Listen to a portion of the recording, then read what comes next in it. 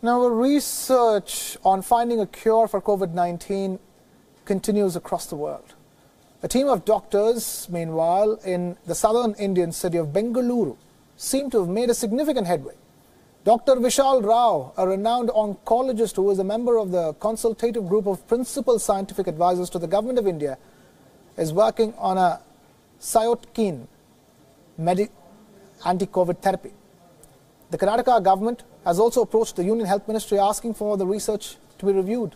WION World's Nishita Virendra spoke to Dr. Vishal Rao about the principle behind this treatment approach. Take a look. Dr. Vishal Rao, first of all, the cytokine mediated anti-COVID therapy, how does it really work? What is the principle behind this treatment approach? How does it fight coronavirus? So, too early for us to say that it can fight coronavirus.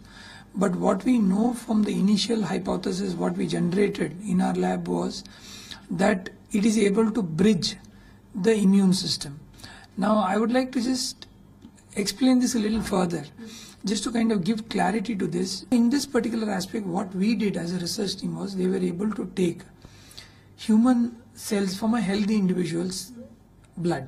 Now, they have something called as a buffy code, which you usually throw out. Using that, we were able to activate some of the thymic related specific cells of the thymus in these healthy active individuals, isolate them, and then create a special concoction out of it in certain laboratory specialized techniques that we have, which we have currently presented for publication, and it's under review in some of the international journals. Okay. We've submitted about 9 papers till now on various aspects on COVID, where we were evaluating if this particular concoction, which has been derived from healthy individuals from activated immune system, could bridge the immune system between the immediate and the late immunity that has to be developed. So, to what extent has the research been conducted? At what stage are we in? By when will it be available for treatment?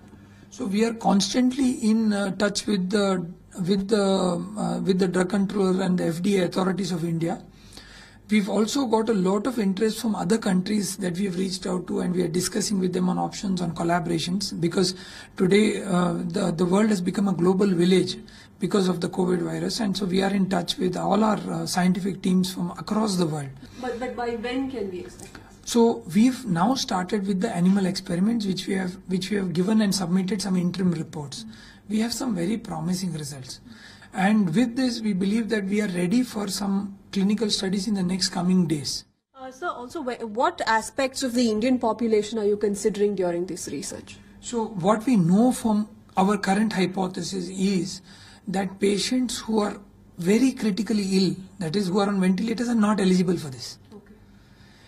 Now that comprises 2% of the entire group. 2 to 3% of the entire group are going to be very, very morbid. Up to 26% of them may be in the ICU at some point in time, who are again not the best candidates for this. It is patients who may go to the ICU that you are going to prevent them from going to the ICU are ideal candidates for this, is what we assume right now.